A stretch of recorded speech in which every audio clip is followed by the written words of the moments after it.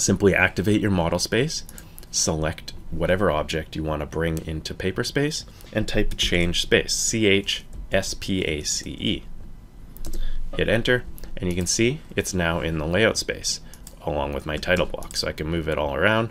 It's not in model space anymore. It completely shifts it from model space to paper space, and this works going the other way, and it's going to keep things the same size and scale as they were in the other space.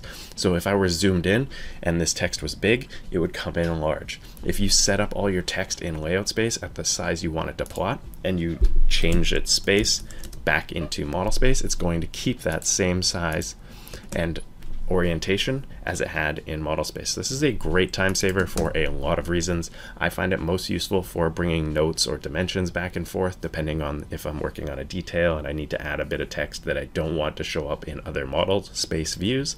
I'll keep it in my layout. So it's a great way to switch between those if you ever need to change things up.